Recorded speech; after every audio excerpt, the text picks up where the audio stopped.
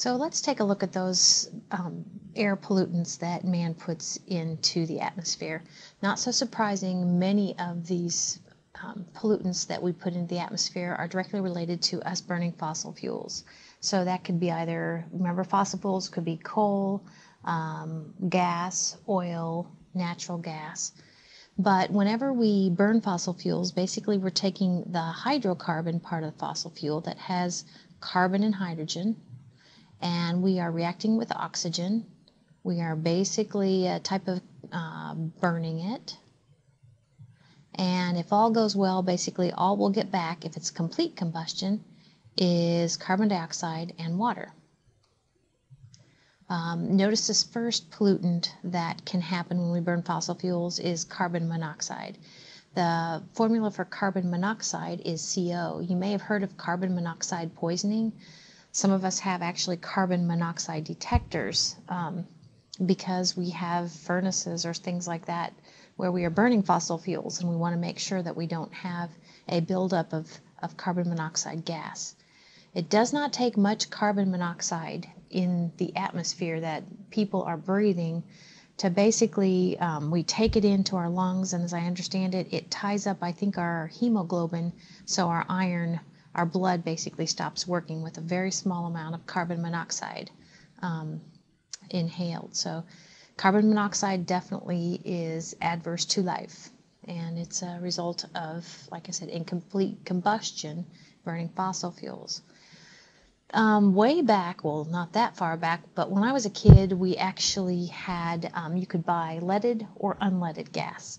And you can't buy leaded gas anymore, but lead is actually in our fossil fuels, some of our fossil fuels, and if we burn fossil fuels with lead in it, it will basically aerosolize. The symbol for lead, of course, is Pb. And it does not take much lead in the atmosphere to have consequences. For instance, we really think that our babies and our young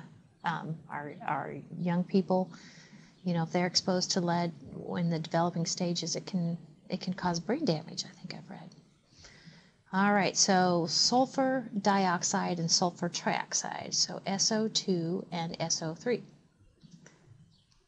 Okay, these are, again, we can have sulfur, just S, we can have sulfur in our hydrocarbons, and sulfur, I guess I should say, in our fossil fuels. And if we have sulfur in our fossil fuels, sometimes what we'll get are these things. This is often the case when we burn coal in our factories.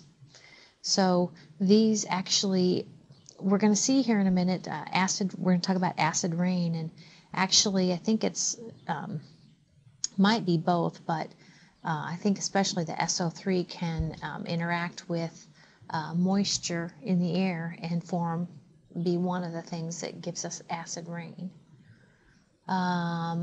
Nitric oxide and dioxide, so NO and NO2. Okay, not good to breathe. Again, burning fossil fuels. This one, photochemical smog, is a good example of a secondary pollutant.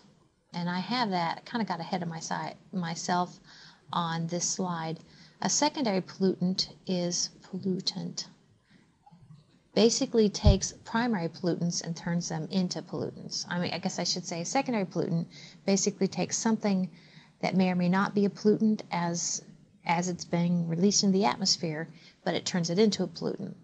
So, for instance, smog, like we saw hovering over China, smog is basically looks like fog, but it's created because of pollution.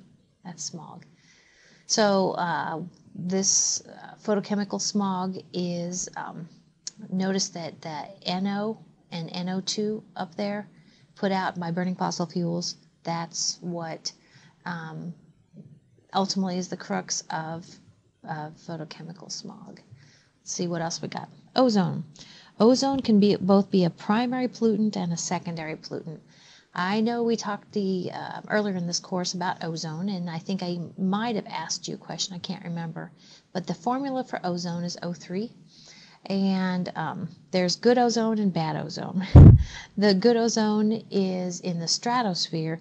The bad ozone is in the troposphere. Okay, that would be the layer of the Earth's atmosphere closest to the Earth. Okay, so we get ozone again when we burn fossil fuels.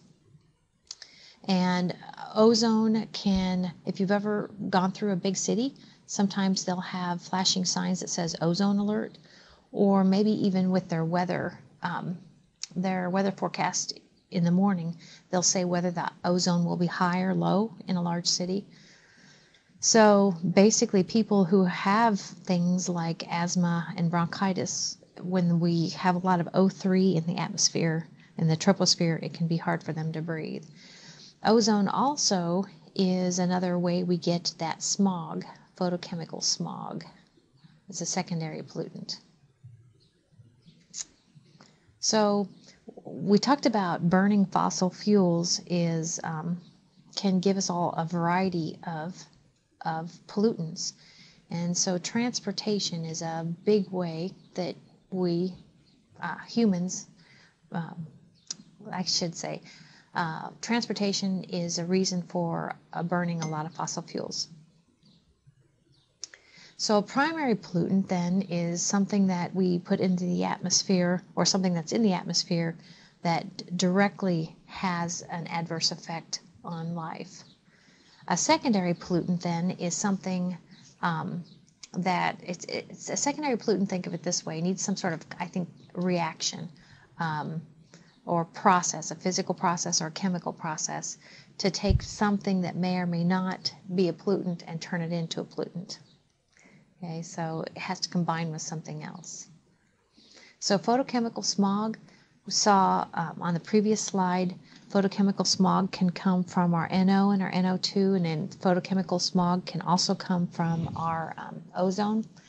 Photochemical smog can also come from a broad group of compounds known as volatile organic compounds.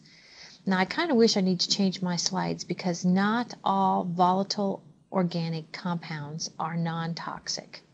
That would not be the case. But I can tell you that volatile organic compounds, sometimes, remember when I said that we burn hydrocarbons, we burn fossil fuels, we take something that contains carbons and hydrogens, and we react with oxygen to form carbon dioxide and water. You know, that's a really simple way to look at it. But again, one of the things that can be put out from combustion are these, generally speaking, VOCs, volatile organic compounds. And if they come from this combustion process, they are, generally speaking, these would be non-toxic. But it's not fair to say that all VOCs are non-toxic. So, but the point is that it's these non-toxic VOCs then that actually can be another way that we get photochemical smog. So we'll add that to the list. So how do you get photochemical smog? You can take VOCs from combustion of fossil fuels. You can take ozone. You can take NO2. Okay. So a secondary, but photochemical smog is definitely an example of a secondary pollutant. Why? Because basically it's a pollutant that's formed from something else. Okay, photochemical smog.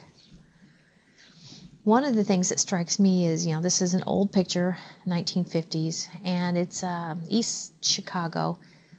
We have come a long way with regard to cleaning up our act. Now, do we have farther to go? Probably, but have we come a long way? Yes, we have. So.